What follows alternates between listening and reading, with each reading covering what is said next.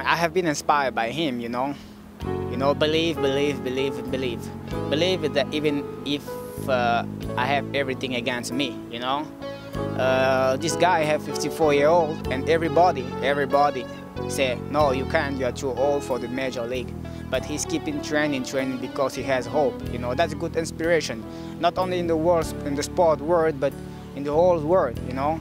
You should not listen what people say, you know, you should believe on yourself. And that guy believes in himself. He's a great knuckleballer, he's a great sportsman, he's have a good shape. There's no reason that he can't play on the major league.